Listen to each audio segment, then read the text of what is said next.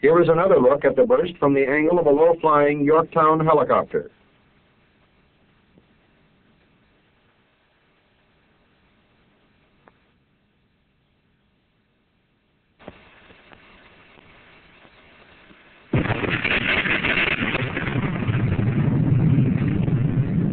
The fiberglass deckhouse in the foreground is essentially undamaged.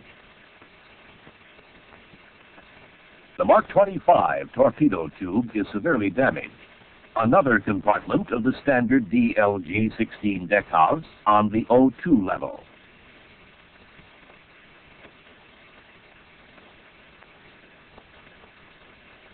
This is the Mark 45 torpedo, an anti-submarine weapon with a nuclear warhead. At the burst point, the warhead is detonated.